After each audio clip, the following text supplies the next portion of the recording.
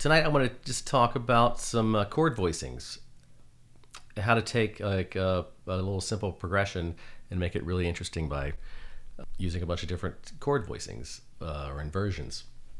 So in this case I'm going to do just C major, G minor, and F. I'll do the basic versions.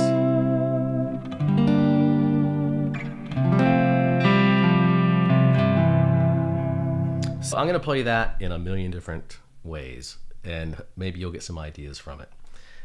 I'll start down low and just kind of make my way up the neck. And so again, all I'm doing is C, G minor, F the whole time. All right, here we go.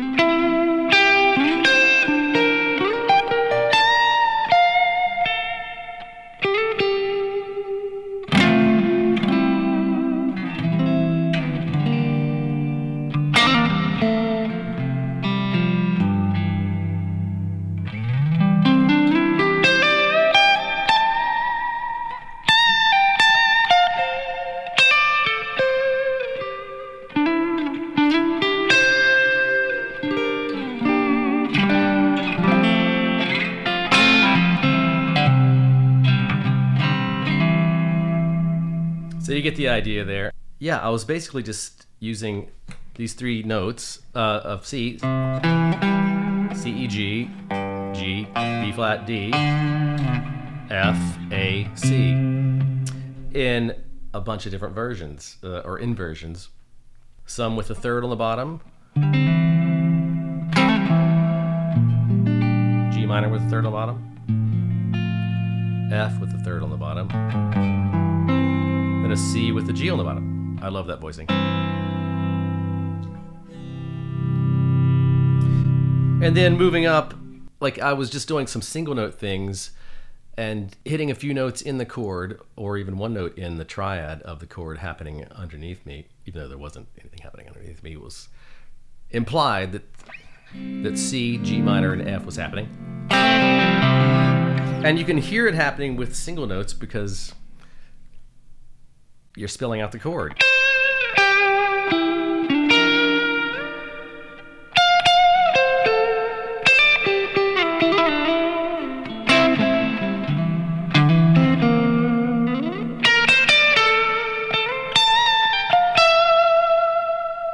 So you could hear all the chord changes happening with those single notes. So that's the point of tonight's discussion or topic. There's no discussion because you're not talking back to me. Or maybe you are in there and I can't hear you. But yeah, that's it. Just know the chords that are happening underneath you and follow those triads. And you can't go wrong.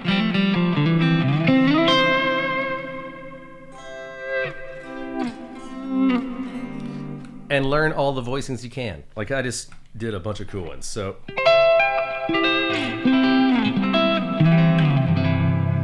that's a bunch of C majors. Here's a bunch of G minors.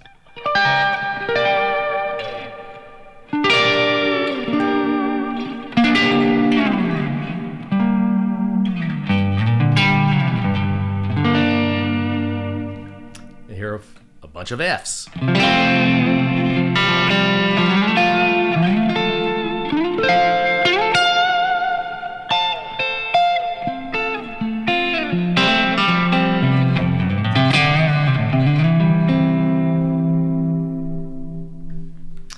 All right. Hopefully you can get something useful out of that.